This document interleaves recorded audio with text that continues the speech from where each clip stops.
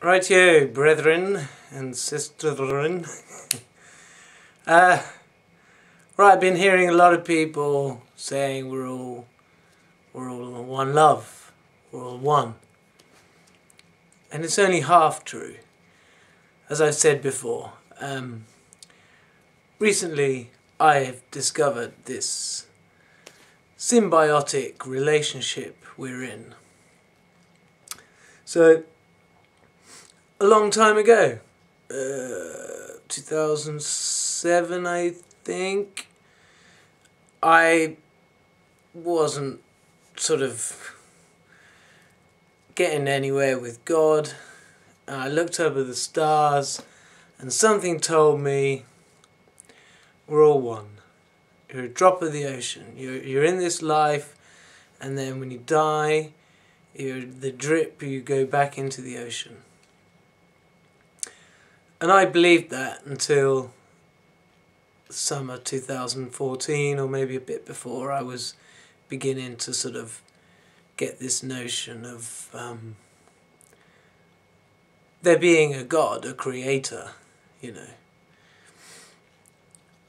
And I have to admit, yeah, it was listening to a video from A.J. Miller that just seeing somebody else have that sort of conviction made things click for me. And then, if you like, it's been a journey, and I'm understanding it. So we got the religious community generally believe in a personal God. But some of them think that he walked on the earth and died on a cross, you know, like it's just not the case. It's everywhere, you know, in every religious teaching. I mean, Yeshua himself was channeling the one love, but talked about the Father. And so, as I say, I've discovered recently, you can look at a video of mine recently, I'm pretty sure I called it something like symbiotic relationship with love. Hey, sorry.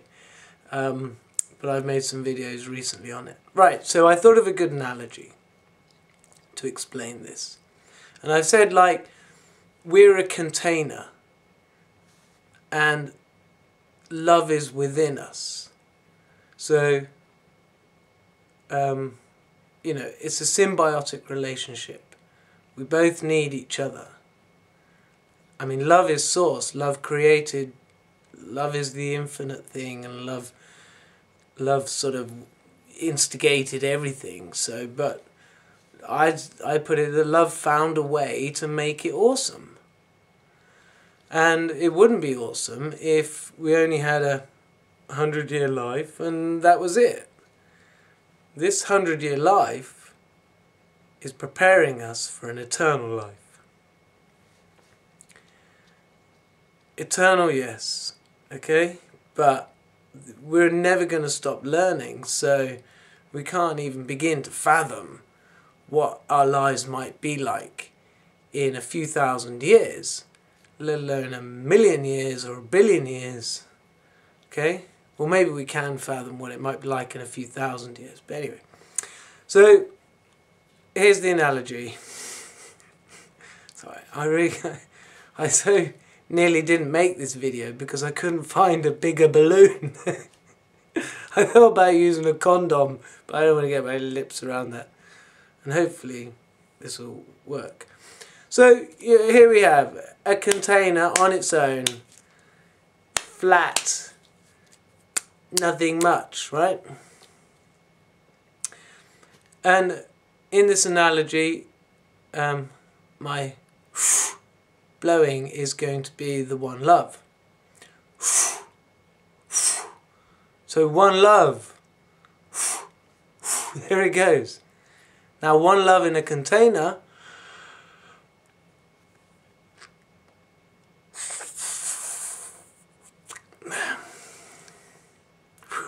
Hard work.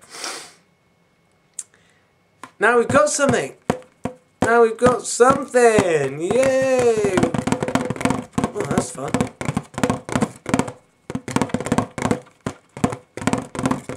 Oh, I like that. So that's the analogy, boys and girls, is that a symbiotic relationship with the one love and an entity like yourself or me or our Creator, Mother, Father, God, makes something. And this thing can keep growing forever. And obviously this balloon can't, so the analogy only goes so far. But how about this? Now, you saw the amount of force I had to use to get the air into the balloon, because this balloon's never been blown up before. Right? Good, eh?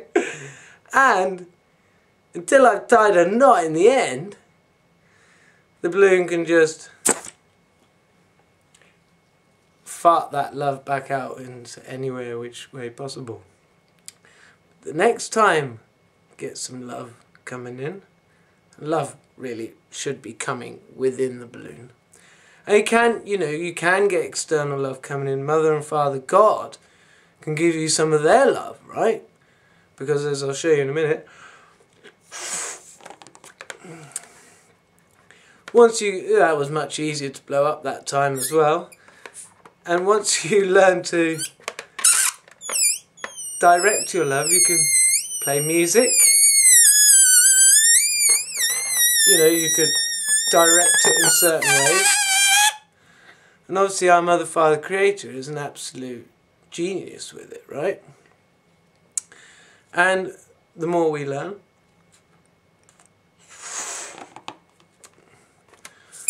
the more we'll be able to play music and stuff. Or learn to direct our love. Now obviously the balloon doesn't deflate every time, and I don't think tying the knot in it is any particular analogy there. And also this is a bit lacking because this isn't male or female. Now our soul would be male or female, and as I've discovered again quite recently, but just kind of knew it before, but just really it's becoming more and more real as I sort of experience things in the heart, is that the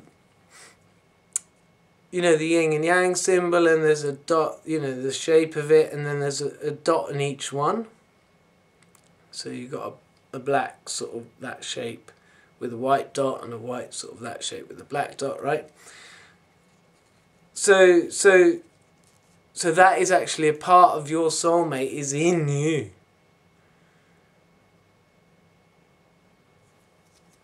And I feel that there's this area. It's sort of towards the, in the sense I feel towards the top end of the heart, sort of here, and it's a bit of her, and therefore I know there's a bit of me in her. And now that helps make a connection. So, it's not a full analogy, but I thought it was pretty good. So, think about that, eternal beings. It's good stuff. Okay, ciao, bye.